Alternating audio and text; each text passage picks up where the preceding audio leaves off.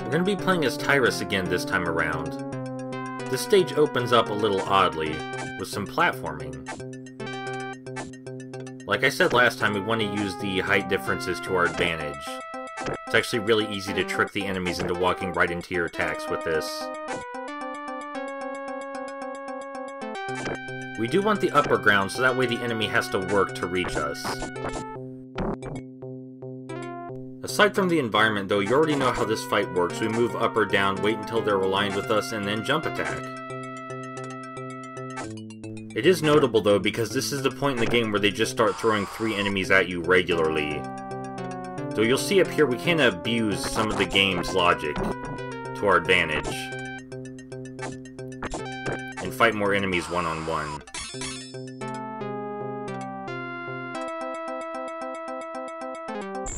Here's a skeleton. We saw one of these guys a while ago, but this is the first time they're appearing as a regular enemy.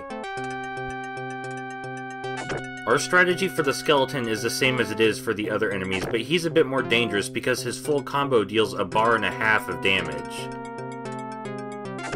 He keeps falling off the cliff, but he just comes right back because for some reason he's the only enemy that respawns. Not sure why that is. You're supposed to fight 2 skeletons at the same time up here, but they spawn this one prematurely so you can take him on alone. These guys are really no problem unless you let them get too close, which should never be an issue. They'll become the most annoying enemies in the game later, though. Quite a bit later.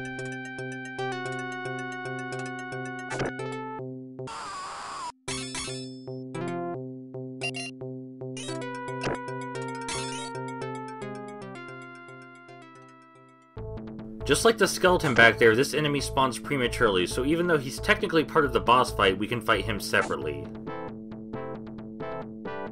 He's having a lot of trouble with this cliff. He's supposed to jump up it. It's a little cheap to fight the boss this way, but I like to show off things like this.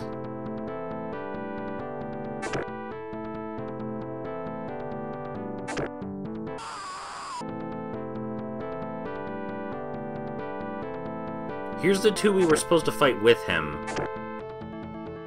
Of course, at this point in the game, if you're having trouble taking on 2 enemies by themselves, then you're not going to make it much farther.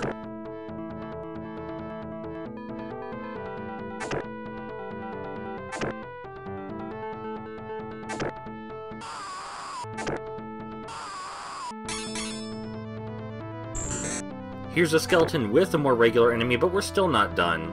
This is a 3-part boss fight. Even if the skeleton is a lot more dangerous than the normal enemy, this is exactly as easy as fighting those 2 guys we just fought.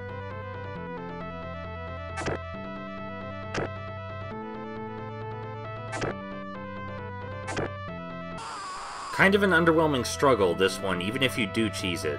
But we're not done yet. Ah, now we're talking. Unfortunately, we can summon a dragon! Which obviously just destroys them. They had a good thing going there with the 2 skeletons, but, I mean, we summoned a dragon out of thin air. They were done for.